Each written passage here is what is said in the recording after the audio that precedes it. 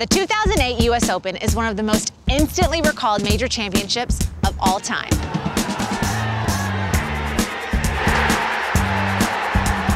Expect anything different? But let's not forget the odyssey of the man who finished third, an intriguing character then and maybe even more so now.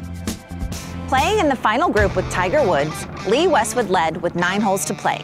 He had a birdie chance at the par 5 18th that would have put him into a playoff.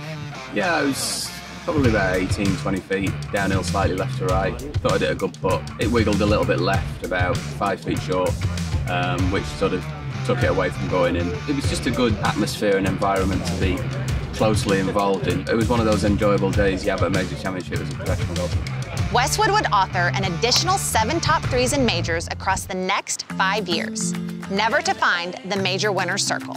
Well, you need a little bit of luck. You have to be patient. Sometimes it doesn't take, that much. You kind of blow it out of proportion and you try and do too much. So just a lot of patience required at major championships.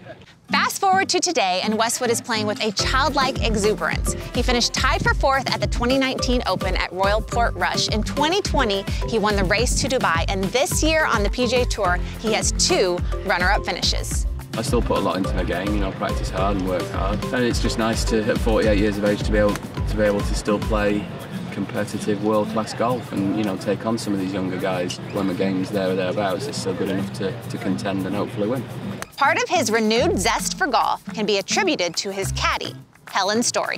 Mentally, she's very good for me. She keeps me in a good place out there and a good frame of mind, and is very positive, and she knows me better than anybody else. So if she sees me slipping into a mindset or a place I don't need to be, then she generally tries to drag me out of it, change subject and take it away from golf. And after a long day on the course, they each play their part in helping the other unwind.